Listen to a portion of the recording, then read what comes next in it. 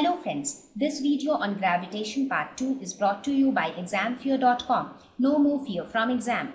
So the universal law of gravitation stated that every body in the universe attracts every other body with a force which is directly proportional to the product of the masses and inversely proportional to the square of the distance between them. So Newton said that whatever object, whatever thing which we see in this universe, whether this is human beings, whether it is table, chair, furniture, whatever it is, every object will attract every other object with a force which is directly proportional to the product of the masses of the two objects and inversely proportional to the distance between them. That means if two objects are lying very close to each other, the distance between them is less. Therefore, the force with which they attract each other would be more. Right? So, let us look at this example. Let us suppose you have a ball and you have another box which are both lying at some distance, say r. So, the universal law states that these two objects will tend to attract each other. But have you ever observed a ball, if you keep a ball on a table and another box on the table, do they actually start moving towards each other? No. Why don't they move towards each other? That's because the force with which they are attracting each other is very small. Or any object will start moving only when the force on them is considerably more. The greater the force, the greater the movement of the object which you will observe, right?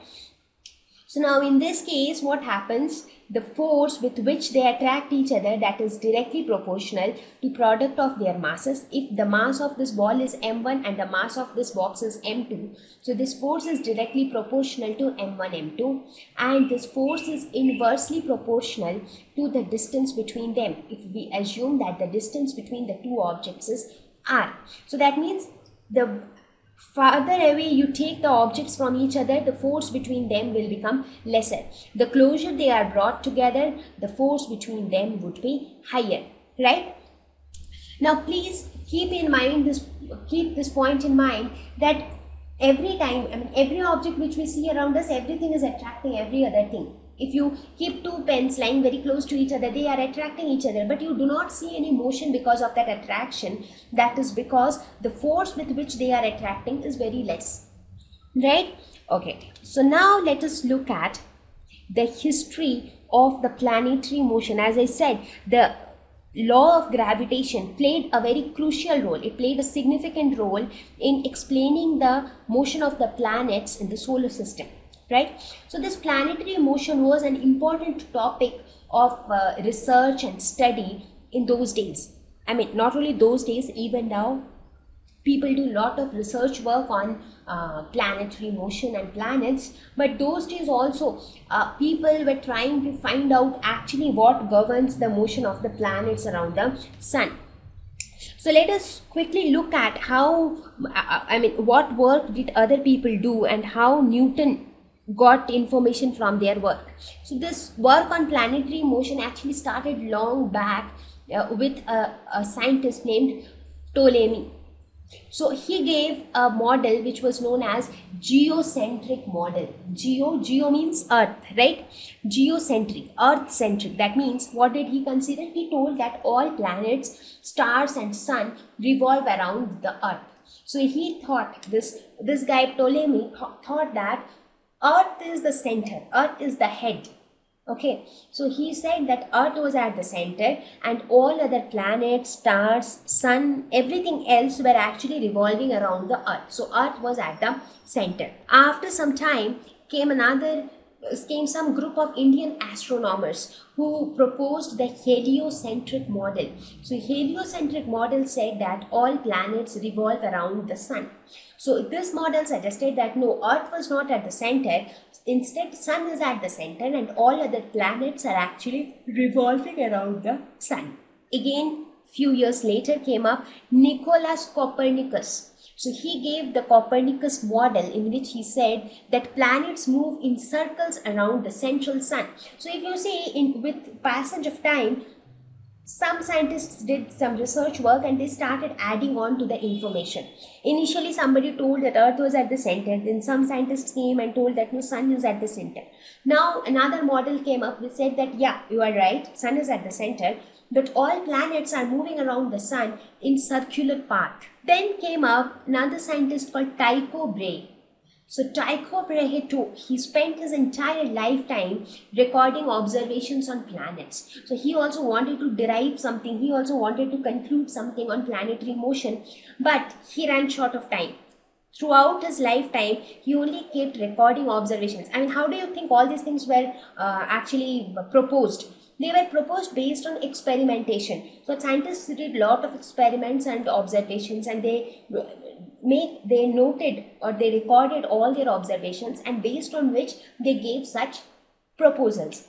So this person, Tycho Brahe, he spent his lifetime recording observation on planets, however could not conclude anything concrete. But then came Johannes Kepler, who gave the Keplers Laws of Planetary Motion. So Kepler's Laws of Planetary Motion were something which were considered full and final on planetary motion. So he gave his 3 laws, Kepler's first law, second law and third law, and these 3 laws together completely explained the planetary motion to a large extent. So Kepler made use of the data which were collected by Tycho Brahe. Right? Now, these Kepler's laws were the basis of Newton's universal law of gravitation. So, Newton got the idea of gravitation. He gave his universal law of gravitation, but his universal law of gravitation was partly derived from Kepler's laws. For example, Newton, in his universal law of gravitation, Newton focused on 2-3 things. The first one was that every object attracts every other object. This was something which Newton derived himself, right?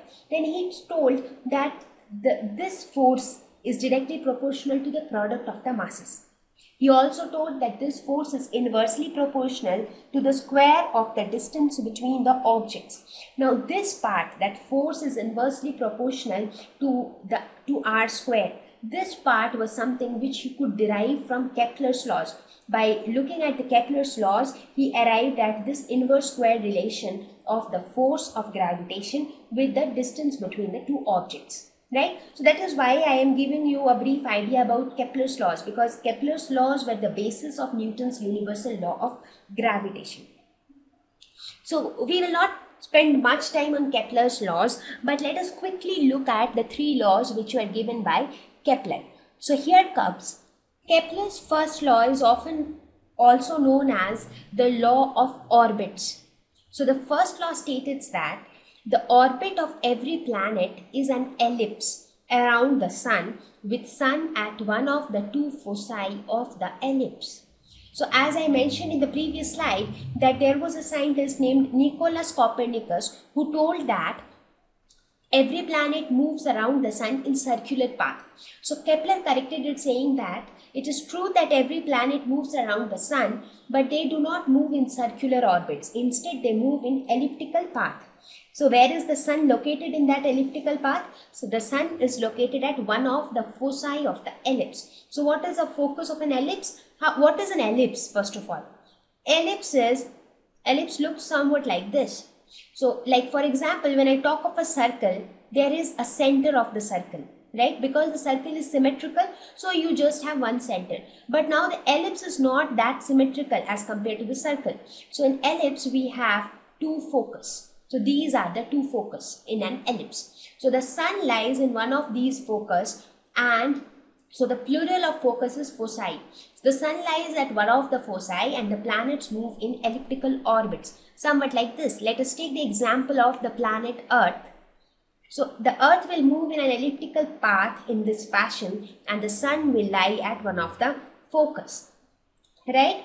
So this was Kepler's first law. So Kepler's second law is also popularly known as the law of areas, because it talks about the areas which are swept by the planet in a specific interval of time. So in this case, let us suppose that initially this planet Earth is initially at position P1. Let me call this position as P1. Now let us suppose in some time interval, say delta t, it moved from P1 to P2. So that means in some time delta t, it moved from this point to this point. So how much area did it cover? If you join the planet with the sun like this, so the area covered in time interval, in time delta t is this much. So this is the area covered in delta t time, right? Now this planet will keep on moving. So the planet, now let us suppose again the planet is at some point P3, and in another delta t time it reaches some other point P4. That means this portion also it takes to reach from P3 to P4 is again delta t. So how much area is swept in delta t in this case? So this much area is swept in delta t. So the second law says that it sweeps equal areas in equal intervals of time. So here the interval of time is equal. In both the cases the interval of time is delta t. So it says that this area and this area will be same. That means for every same interval of time, the planet will sweep equal areas. Well, I will not discuss the Kepler's laws in too much of detail now, because this is something which you will be studying in your class 11th. Because I want to tell you how Newton got to know that the force of attraction between two objects is inversely proportional to the square of distance between them. So that is my motto here. So that is why I am just telling you in brief all the three laws of Kepler. Now let us talk about the third law, which is the most important law as of now. So Kepler's third law is also known as law of periods. Why? Because it talked about the time period of the movement of the planet around the sun. So it says that the square of the time period of a planet is directly proportional to the cube of the semi-major axis of its orbit. First of all, let us try to understand what is a semi-major axis. Now, what kind of orbit does a planet follow? It follows an elliptical orbit. So it looks like an ellipse. Now this ellipse, as I mentioned, it has got two foci, focus 1 and focus 2. This axis is known as semi-major axis, and this axis is known as semi-minor axis. So when I talk of an ellipse, you should know what is the focus of ellipse, what is the semi-major axis, what is the semi-minor axis. So Kepler's third law stated that the square of the time period of a planet, time period of a planet means the time it takes to complete one revolution around the sun. That means to complete one round of this ellipse, whatever time is taken is known as the time period. So this time period square is directly proportional to the cube of the semi-major axis. So if this is AB, if this is my semi-major axis, so we will say that t square, that is time period square, is directly proportional to the cube of the semi-major axis, where r is the semi-major axis. So this AB is r.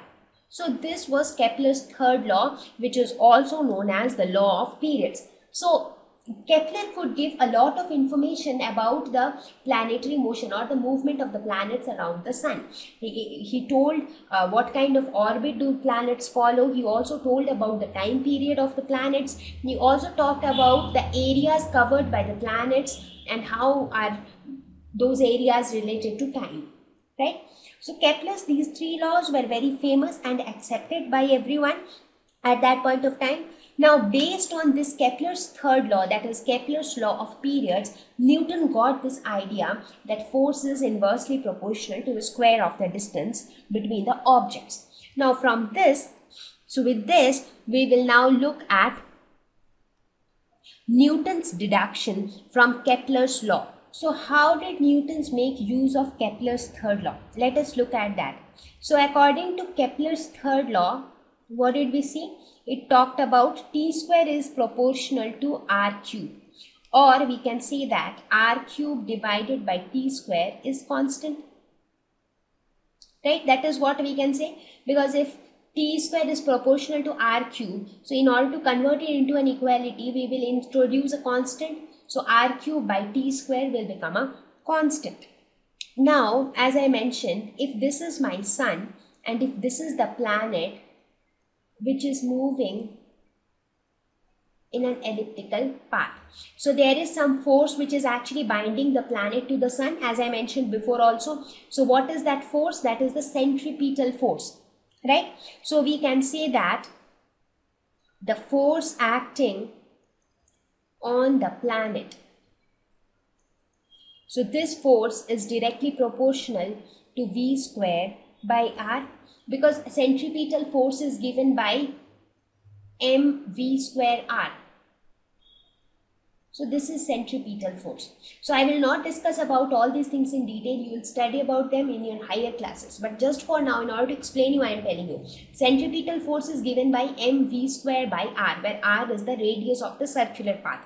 So here I have assumed for a while. Now see, circle is nothing but a special case of ellipse. So an ellipse which has the semi-major axis and semi-minor axis as equal is a circle. So circle is a special case of ellipse. So for now we assume that this ellipse, it is a circular path. So we can say that the force is actually proportional to V square by R. Now what is V? V is the velocity of the planet. So V is the velocity of the planet, and velocity is given by the total distance traveled divided by time taken. So total distance traveled is 2 pi R divided by T, where T is the time period. Right? So we can say V square is equal to 4 pi square R square divided by T square. So from this we can say V square is proportional to, so this 4 pi square is a constant. So we can say V square is proportional to R square by T square. Right? Therefore, we can say that this force which we were talking about, the centripetal force, is directly centripetal force is actually acting between the sun and the planet. So we can say that this force is proportional to V square by R. So instead of V square, we can say R square by T square divided by R. Or we can say F is directly proportional to R by T square. Right? Now we can multiply this with R square and divide this with R square. So this becomes force is directly proportional to R cube by T square into 1 by R square. Now what is R cube by T square? From Kepler's third law, we saw that R cube by T square is a constant. So we can say that force is directly proportional to some constant into 1 by R square.